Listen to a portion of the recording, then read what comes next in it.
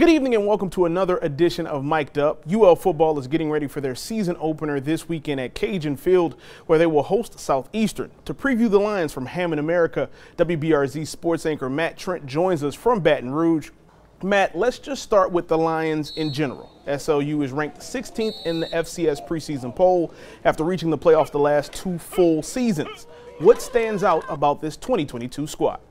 Yeah, for me, what really stands out is how much talent this Southeastern team lost. And when you say that, you think about quantity, like, oh man, they lost a lot of guys, they're going to have to fill a lot of holes. But in actuality, it was really just two players, Cole Kelly and wideout Austin Mitchell. Look, when you got two guys that produce at the level that those two guys did, you really do lose a lot. I mean, Cole Kelly, he's probably the most legendary quarterback, maybe even player in the program's history.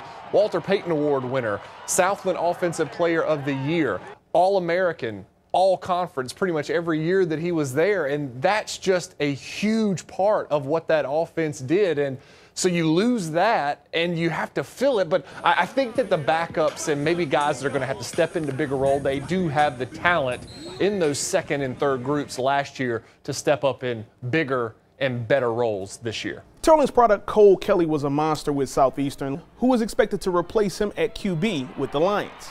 Yeah, so this is an interesting kind of situation that they have in Hammond. Cole Kelly comes in and he sets every offensive record for the Lions.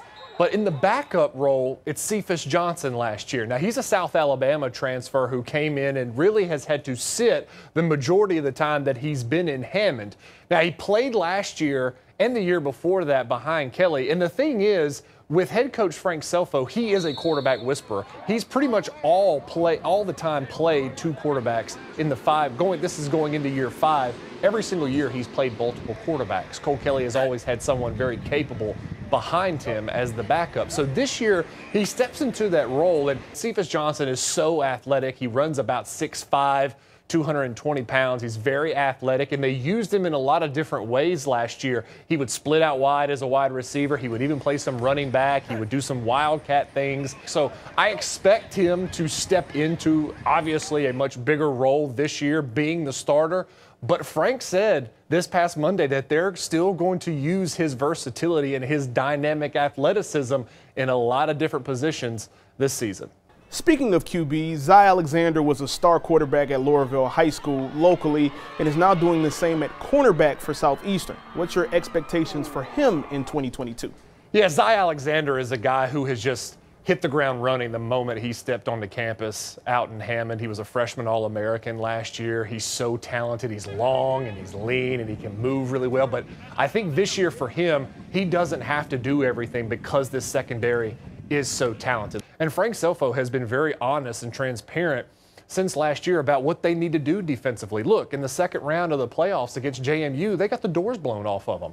And it really not only hurt them and left a sour taste in their mouth, it really changed the entire defensive philosophy of this program. They went back and looked at things and they said, we need to be more physical up front and stop the run, and we need to be more physical on the backside and stopping the pass. I think in the past, Southeastern has said, okay, look, our defense is going to give up 59. We've got to go score 60. And that's a terrible way to go into every single game. Now they're looking at it as like, we have a defense that can shut people out, that can really stifle opposing offenses.